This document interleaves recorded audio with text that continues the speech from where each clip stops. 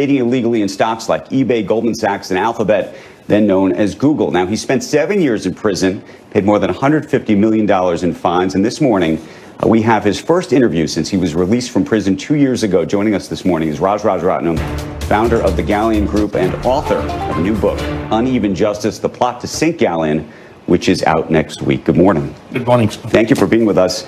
It has been quite some time and quite a story that you have lived.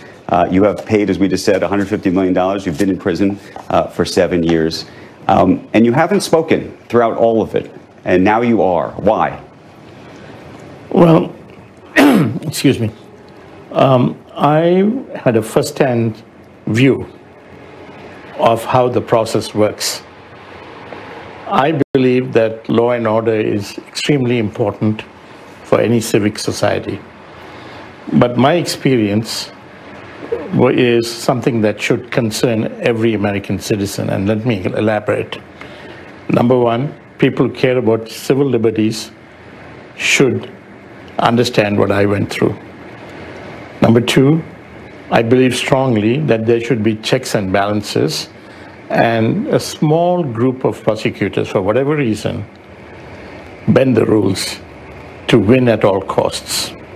And as your newspaper this Sunday, the New York Times editorial said, there needs to be balances for prosecutors who overreach.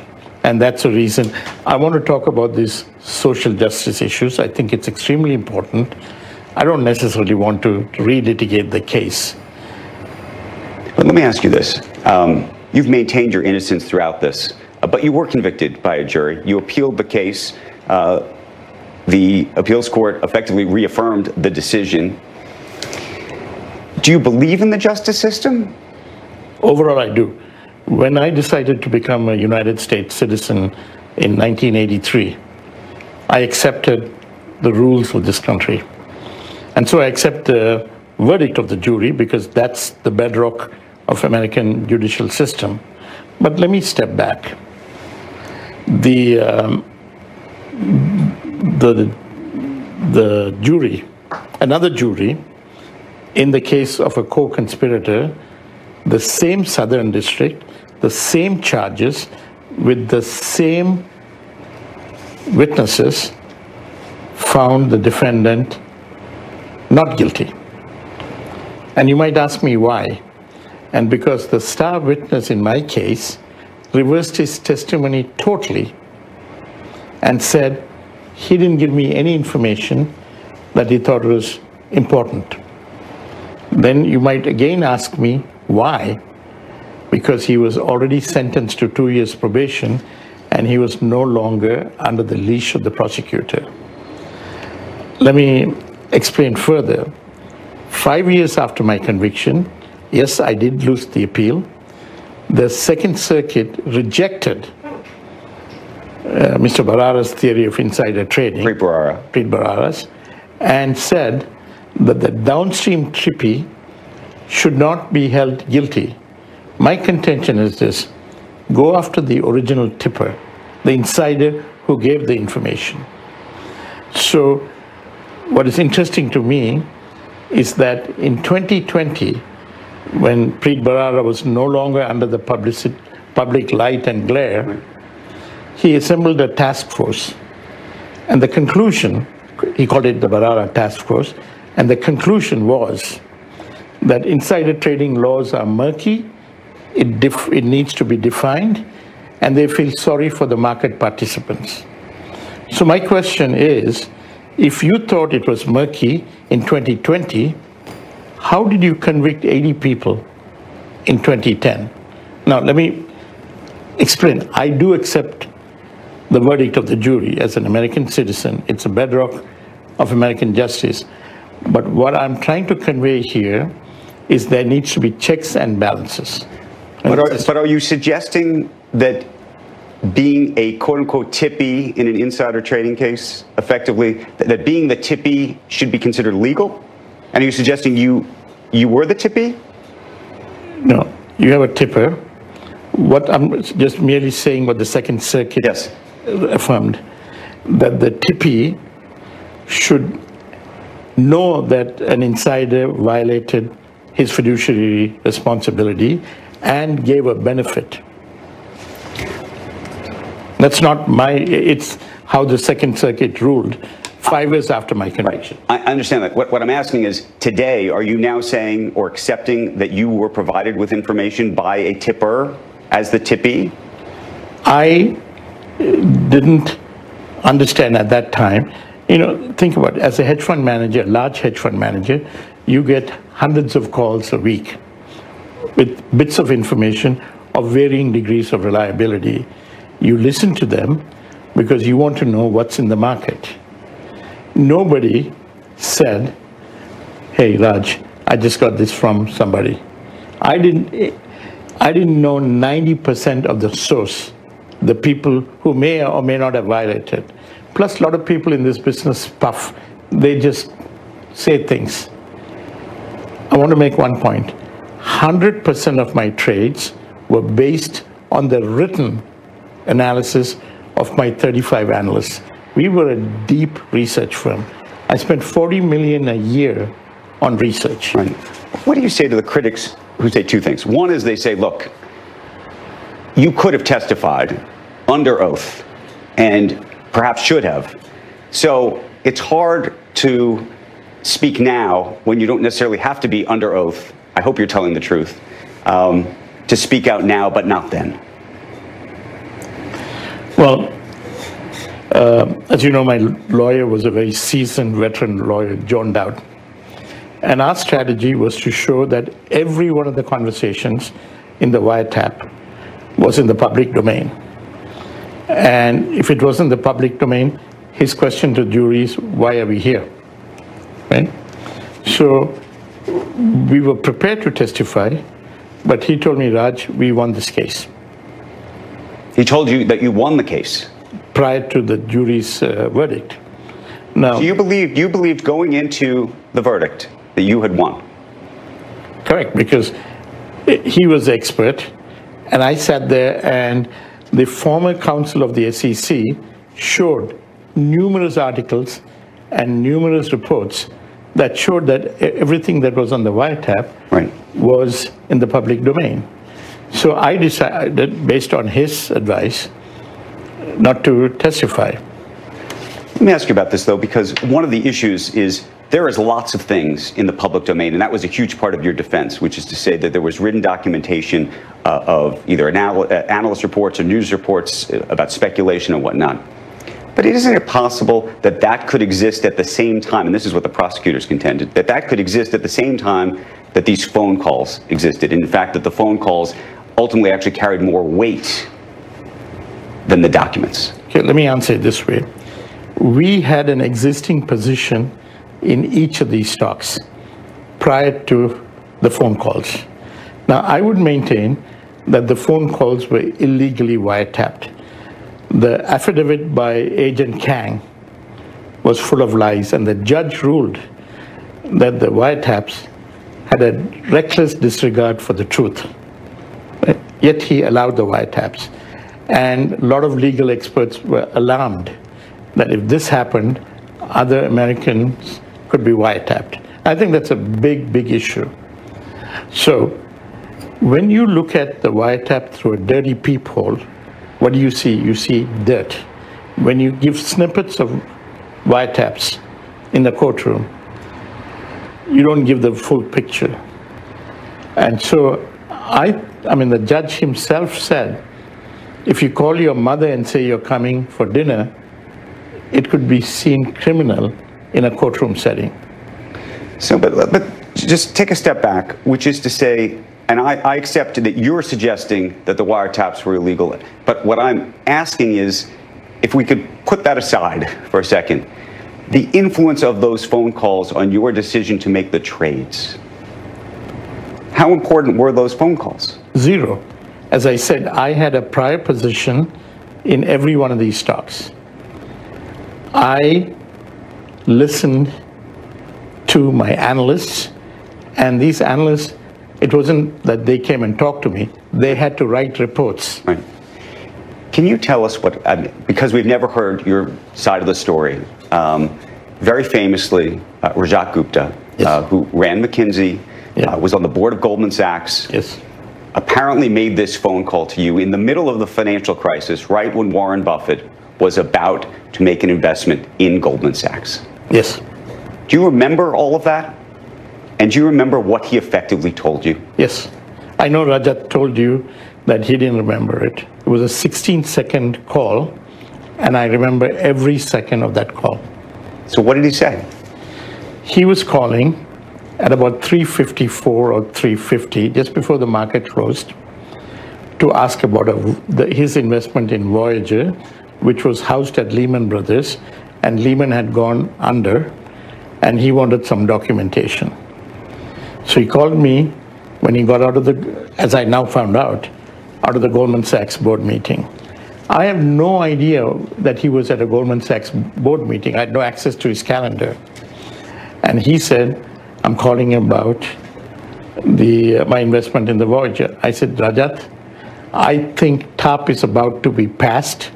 We had a consultant in Congress sending us reports about whether TARP would be passed. Right. And at 3:25, I got an email from the Cyprus group that was a consultant saying it looks likely that TARP would be passed. So I said, Rajat, I'm in the middle of a big trade. It looks like TARP's going to be passed.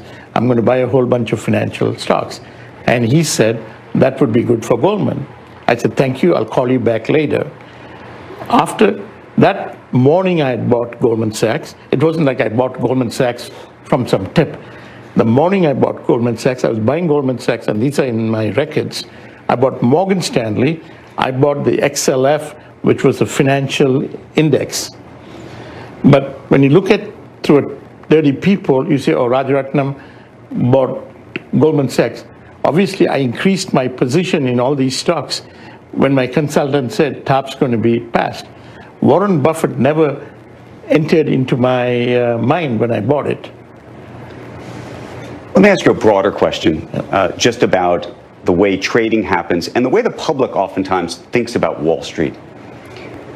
They think that the whole business is unfair, that there's some kind of insider trading ring, that the access to information that you have, possibly, by the way, even from a consultant, for example, is different than the access that my mother might have.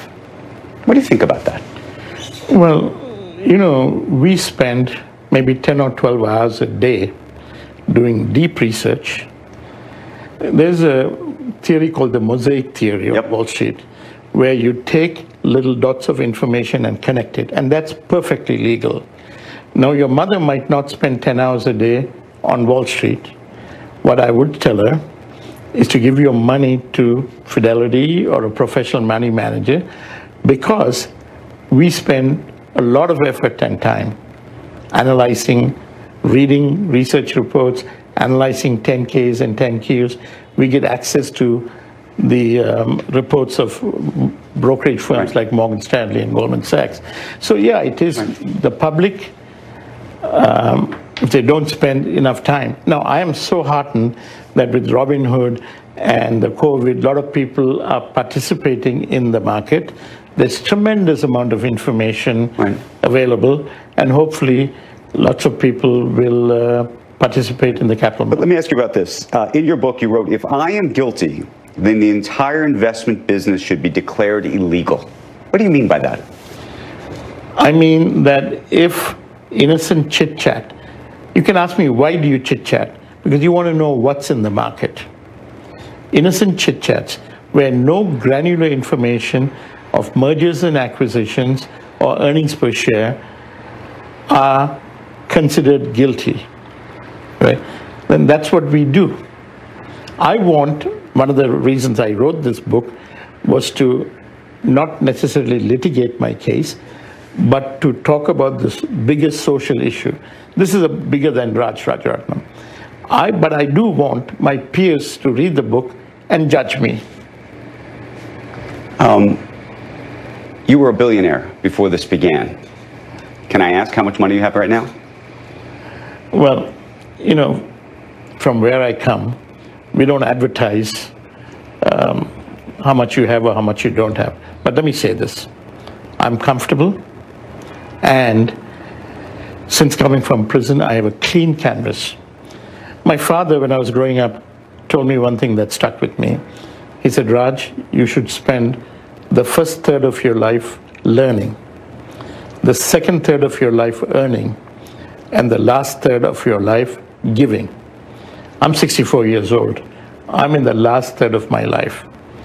And I plan, and I'm fortunate enough that I can give to the less fortunate. Now, I didn't wait till the last third of my life to give. My father gave his entire estate to charity. Right?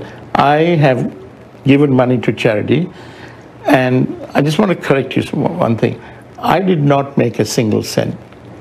If everything I did was illegal, the money went to the investors. It didn't come to Raj Rajaratnam's pocket. I gave more to charity than what was alleged that I was made. So how can you call me greedy? Do you understand what I'm trying to say? I understand what you're trying to say, but my point is this. I want to now give, and since coming out of prison, I have given to charity both in the United States and in the country that I was born. You said that the experience of being in prison changed you, and changed you for the better. Why? Well, I had a deeper appreciation for my friends who visited me, not once, not twice, but many times. I had 110 people on my visitors list, which they tell me is a BOP record. I had a deeper appreciation for my family, my wife and children who walked every step of this journey with me. I learned patience. You know, as a hedge fund manager, you go from one adrenaline-filled moment to another, constantly short of time. I had time. So I think I became, and I reflected more. Right. And so I think I became a better person. If you could go back and do it all over again, what would you do differently? And I will say that I believe that the last sentence on the final page of the book says that you have no regrets, and that surprised me. So let me tell you a little story. A year or two before I was released, my daughter, who's a lawyer, came to visit me with my family. And she said, Dad, we'd love to have you back home sooner or never go to prison. But we're so proud of you that you stood on principles and fought them despite understanding there's a trial penalty in this country. Studies have shown that if you go to trial, they punish you and you get 2x the sentence that you would have gotten if you just made a deal. Okay, if you made a deal. And if you became a cooperating witness, you get parole. That was the only time in this entire episode that tears came to my eyes. I looked at my other two children and they nodded. My wife was passive, but I knew what she was thinking. I had no regrets. I have had a charmed life. And as a first-generation immigrant, I realize how lucky I am to live in this country. 5% of the world's people live in this country. I have no regrets. I am lucky. I don't see people lining up to immigrate to China, Russia, Japan, India, but they want to come to this country. And the reason they want to come to this country is you can speak out without being penalized. Right. Raj Rajaratnam, we appreciate you being here. Thank you. It's a pleasure. It's a fascinating book. It's a fascinating story. Insisting on your innocence. We appreciate it. We appreciate it. The book is called Uneven Justice, and we look forward to following your progress. Becky, back to you.